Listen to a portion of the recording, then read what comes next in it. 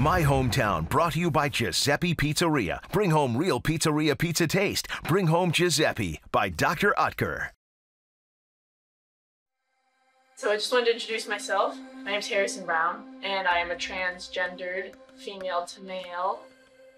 I play in the NWHL, which is the National Women's Hockey League. I just got cleared that I can use my new name, Harrison, and I can go by male pronouns, so everything will just be male. You're the first openly transgender professional athlete in American team sports. That is a pretty heavy handle. Are you comfortable being the first? Yeah, if that's the title that I'm given, then great. I had no idea I was becoming that at all when I decided to come out publicly. I was just really thinking about what I need to do to be the most authentic me, and that's kind of what came out of it. When did you know growing up that maybe you didn't feel 100% comfortable in your birth body? Yeah, I had really always been in a single-sex environment. I went to an all-girls school growing up, and I always played on female sports teams. So I didn't really know what it was or what it meant for boys and girls to be segregated. It was when I went to a co-ed school when I was 13 or 14. I was put in this box of female, and I was told what to wear. I was told to put on makeup. I was told that I should hang out with my girlfriends. And that's when I started to feel discomfort. I understand it must be extremely difficult to have a child that's transgender. Like, it's tough. You have all these expectations for your kid. You have them growing up a certain way because of the sex they were born with. And all that kind of just shatters. I know the family dynamic is not always so straightforward, and I know that personally, having a trans family member. How was it for you? Yeah, the support of my sister was amazing. She was one of the first people that I told. I remember talking in the car and crying to her, telling her that I didn't feel comfortable in the body that I was in, and I felt different, not just because of my sexual orientation, but I felt in my soul that my gender identity was man.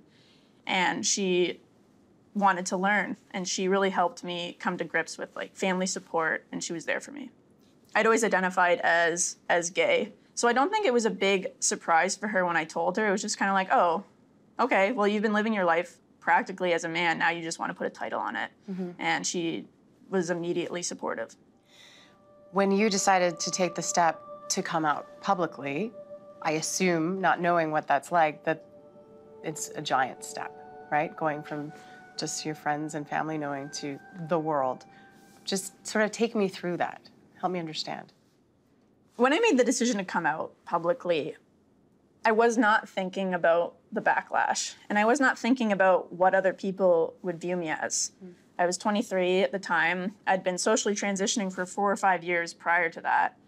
So my friends and my family knew, and I was portraying myself as a man in society. This was just the next step that I took to let the public know, because I wanted to change my name on a roster. That's all I wanted to do through that. The backlash, I'm sure, is intense. How do you work with that?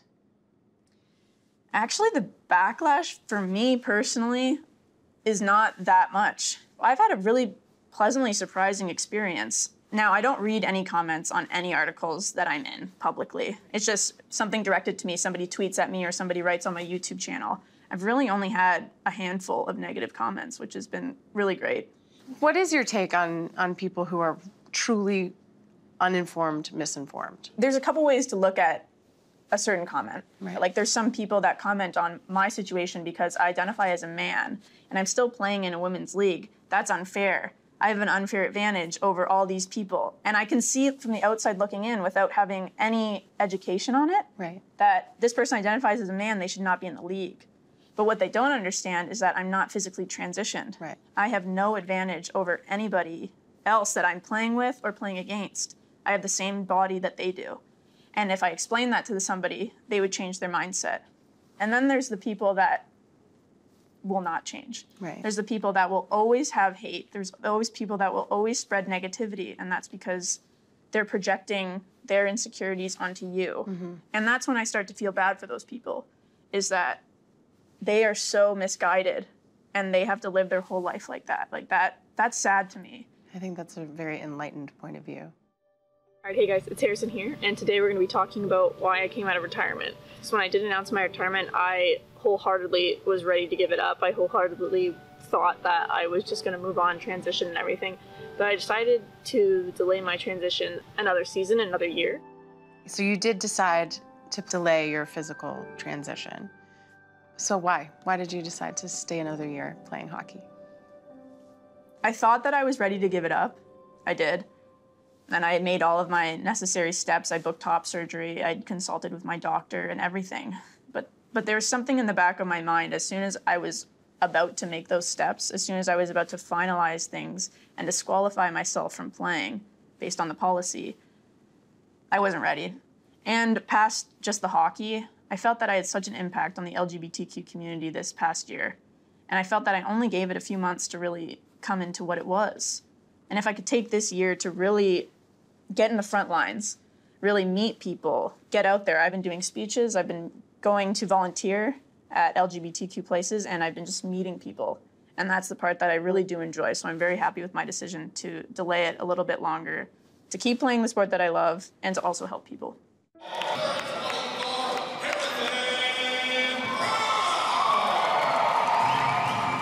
That moment when you scored your first goal as Harrison Browne, what did that feel like?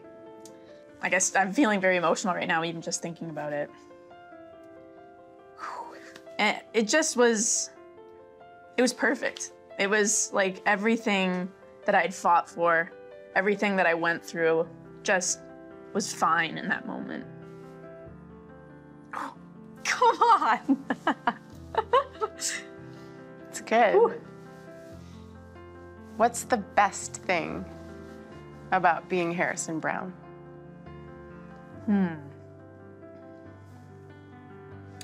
The best thing about being Harrison Browne is just, it's me being me. And I get to live every aspect of my life as Harrison. I don't just have to hide behind my friends and my teammates and my family. I'm Harrison to everybody. And it's a freedom and it's a weight lifted off of me. And I'm really happy that I did it. And I'm very happy that people that I haven't even met can take what it means to be Harrison Browne and use it for them too. So it's just a very uplifting, freeing experience to be yourself. And what do you say to those who might be struggling with where they're at through a transition, not having the support that they need? What do you say to them? It takes time. Like, you might be looking at me or you might be looking at somebody else that's been transitioning for a long time and be like, why aren't I like that person? It takes a lot of patience. The first time I came out, I was 13 years old. But there was a lot of struggles and there was a lot of hard times that I went through.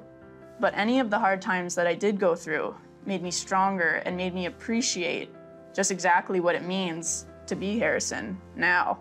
11 years to feel this free was definitely worth the wait for me. And I just hope that people can be patient and know that, as corny as it sounds, it does get better, and don't give up. Thank you. Thanks, really, thanks so much. My Hometown, brought to you by Giuseppe Pizzeria. Bring home real pizzeria pizza taste. Bring home Giuseppe by Dr. Utker.